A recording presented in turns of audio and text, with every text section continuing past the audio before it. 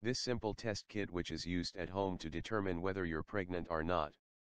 The process involves dropping your urine on test kit's paper strip, then after a while if two red lines show up on the screen then it indicates that you are likely pregnant. The first line is test line and second one is control line. And if only control line shows up it indicates you're not pregnant, or urine is too dilute or you're already way past the early pregnancy. The test kits works by detecting HCG hormone which found in both males and females. HCG is produced in large quantities by women in early stages of their pregnancy. The test strip acts as a filter only allowing HCG and some other compounds to pass through. The strip consists of antibodies with a dye-activating enzyme attached to it.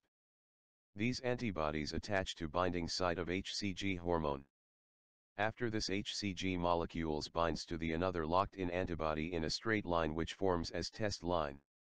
The two antibodies are attached to HCG hormone in way that it looks like sandwich formation. Moving forward the free antibodies bind to the other antibodies in a straight line which forms the control line.